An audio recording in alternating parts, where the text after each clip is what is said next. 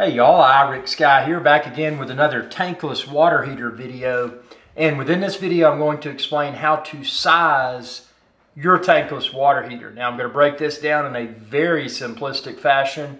If you find this video to be helpful, please consider sending me a super thanks. You can find that thanks button down below, not required, but deeply appreciated if you do. And then also, if you're shopping for a tankless water heater, please consider expanding this video's description and then click the link there to find where to order it online. Thanks for your support, not required, but deeply appreciated. So let's go ahead and jump right in, and we're going to break this down into what I feel is very easy to understand terminology. Now, to preface this video, if you go out to your turnkey installer and say, hey, I want to install a tankless water heater, they are going to nickel and dime you like you wouldn't believe. So all the due diligence that one can do up front is an opportunity to probably save a ton of money. So as far as sizing a tankless water heater is concerned, first of all, write down how many bathrooms do you have in your house. And when I say bathroom, I mean, you got a shower in there. How many showers do you have in your house? Okay, write that down. Okay, how many bathroom sinks do you have in your house? Write that down. How many kitchen sinks or sink do you have in your house? Write that down. So we've got kitchen sink, we've got showers, we've got bathroom sinks. So those are some of the basics. Now, obviously, with a lot of washing machines and dishwashers, those are probably going to use hot water too. So factor that in if you plan to do dishes or wash your clothes around the time of doing something else like taking a hot shower. So now looking at it's called GPM, golf, Papa, Mike, GPM, gallons per minute. That's the flow rate of the faucets. That's the flow rate of the shower. Now what you can do is you can get a bucket, and you can expand this video's description and then click the link there to find where to order a bucket online. But you can turn the water on in the kitchen sink, in the shower, in the bathroom sink. You can have that empty bucket underneath. And as soon as you turn that water on full blast, you can start a timer. Go into your iPhone clock app and go to timer and set a timer. So as soon as that water's on full blast, that faucet and the bucket's underneath there, boom, start timer immediately, and see how long it takes to fill that bucket, to fill an entire gallon within that bucket. And that's the gallons per minute. So if it takes 1 minute, or if it takes 1 minute to fill a gallon, then that would be a 1 gallon per minute flow rate. Now I'm going to break this down by type, and these are estimates again. If you want to fine tune it, get that, get a bucket like the one I linked within this video's description, and get you a timer and time it. But typically a kitchen sink is anywhere between 1 to 2.2 gallons per minute flow rate.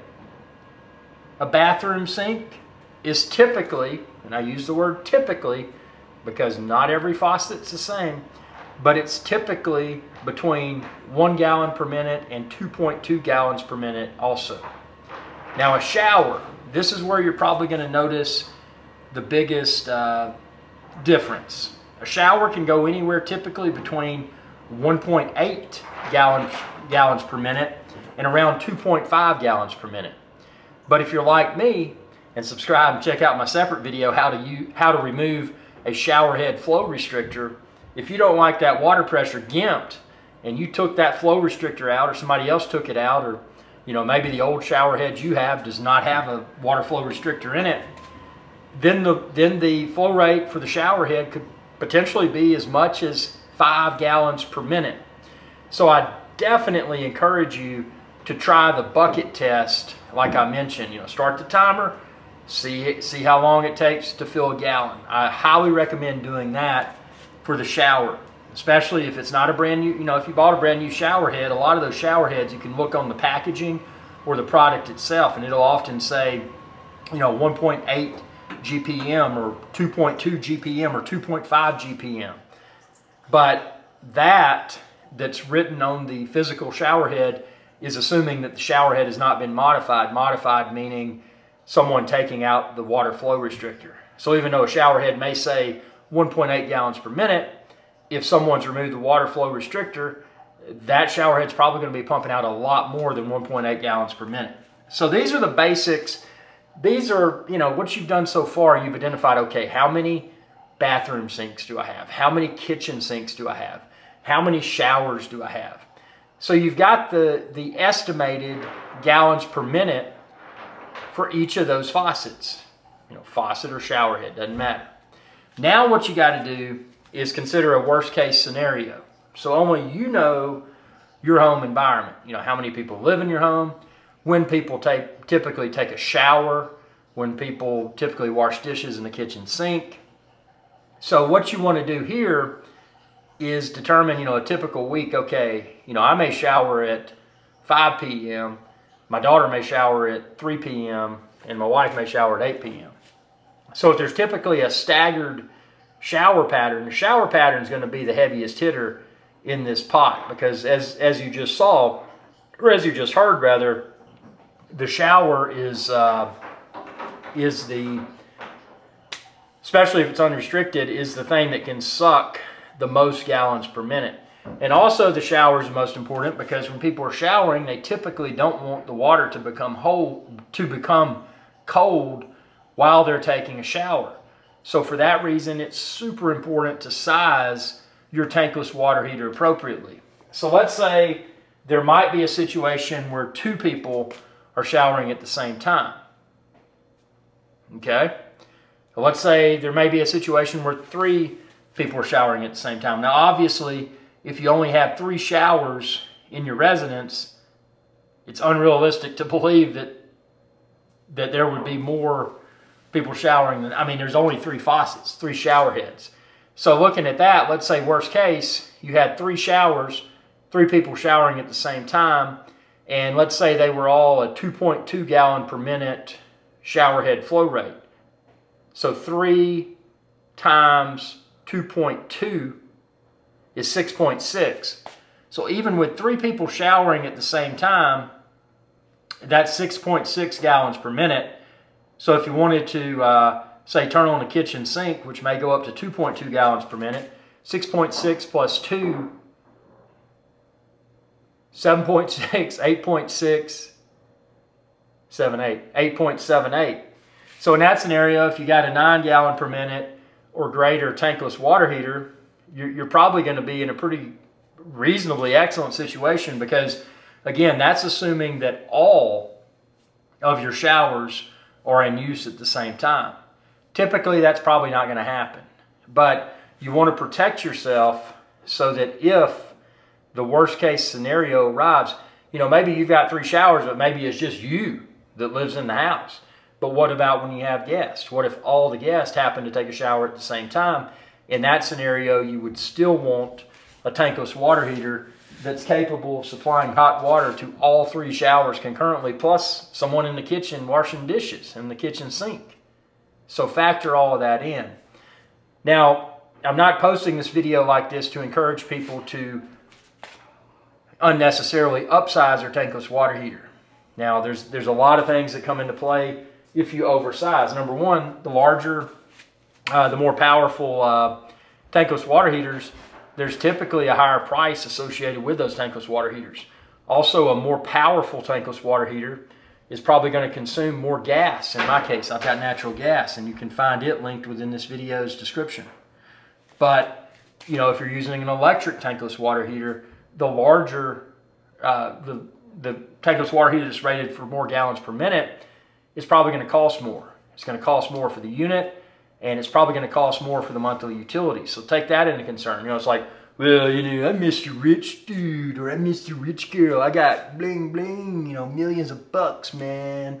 You know, if you think you're cool like that and you got all this money, it's still stupid, because you're throwing money at something, even if money is not an issue, you're throwing money at something that's probably never going to be utilized because you've oversized your system.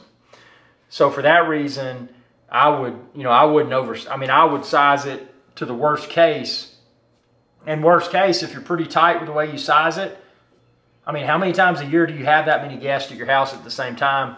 And what's the probability that during that time that all those guests are going to shower at the same time and expect a hot shower at the same time? So, you know, don't go crazy and overspend. And that's what a lot of turnkey installers will try to get you to do. They're going to try to get you to and subscribe and check out my separate video within this tankless water heater video playlist where I explain how to install a tankless water heater affordably. Because I'm going to, within that video, it's about an hour long, I go through many of the tactics that tankless water heater installers often apply to try to make themselves more money and to try to nickel and dime the customer with extra labor, with extra pipe, other materials, things like a recirculation pump. And anyway, check out that separate video for that. But, oh, you can hear my tankless water heater. It just came on. Hear it? That's what I love about these things, man. They're so quiet. But yeah, the thing about a tankless water heater, if you just do that, you know, look at where you live, calculate the number, get you a piece of paper, digital paper, you know, your notes app and your iPhone, whatever. Write down the number of each type of sink, each type, you know, shower, kitchen sink, shower head, bathroom sink, and then the estimated gallons per minute flow rate for each of those.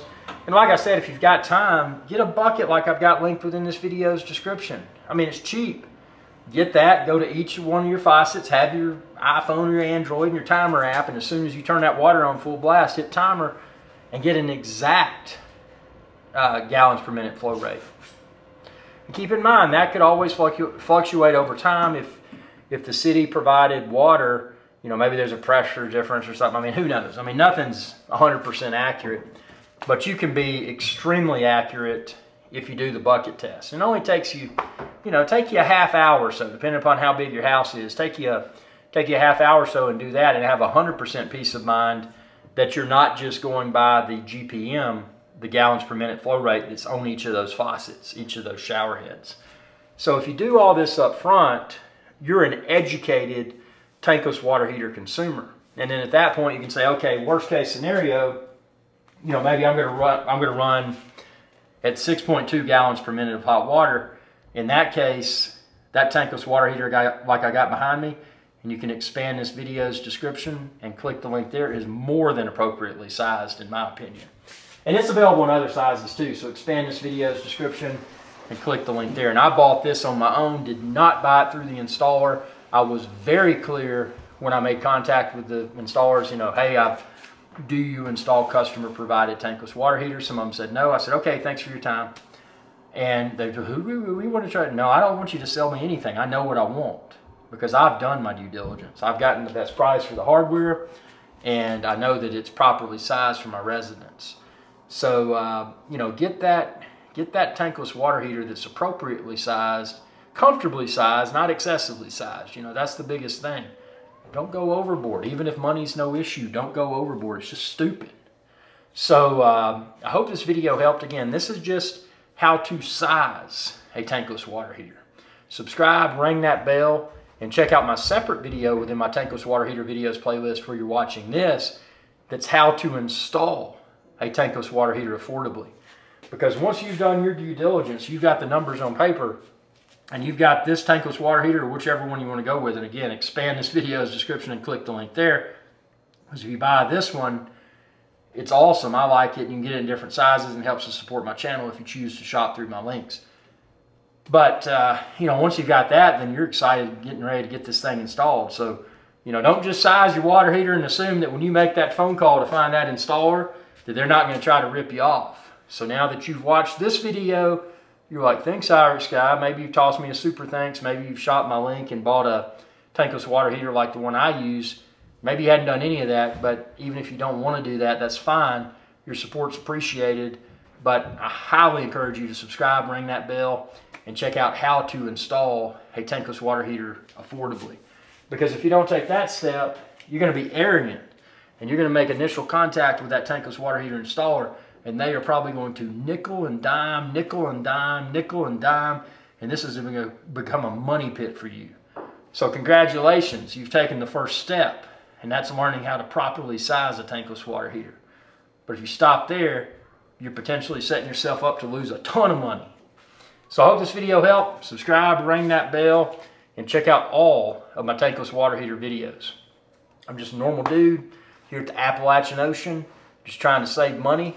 And that's in the form of the initial equipment, the installation, and then also the monthly energy consumption. Because a lot of people don't consider when they make an appliance purchase, whether it's a tankless water heater or whatever, they don't consider the ongoing monthly gas consumption or ongoing monthly electrical consumption.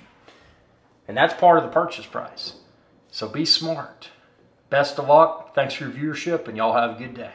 Hey y'all, IRIX Guy here. I hope you enjoyed this video, and please be sure to subscribe to my channel, and when you do, ring that bell icon to be notified whenever I post another video. Thanks for your viewership, and y'all have a good day.